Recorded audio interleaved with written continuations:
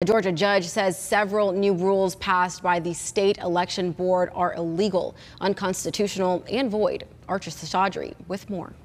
Despite numerous audits in the 2020 election, Georgia's Secretary of State says there were no examples of widespread voter fraud. With new software and tools in place, state election leaders are confident that voting will be safe and transparent.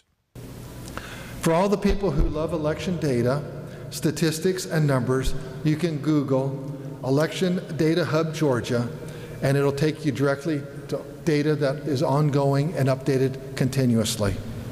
All audits are conducted by hand counts by manually inspecting random samples of the paper official ballots. A report of provisional ballots and absentee ballots are due by midnight on Election Day. In Georgia, the county election superintendent must certify the election by Tuesday, 5 p.m., 1 week after Election Day this year, and transfer that to the Secretary of State. November 14th is the last day to request a recount for the general election. And November 14th through the 15th, that's when the Secretary of State will pick one random race, either federal or state, for a risk-limiting audit. Making the laws even better. And Blake's team and the counties, we test the machines beforehand, we test during, and we have audits afterwards. After all those things, then we have a new audit tool.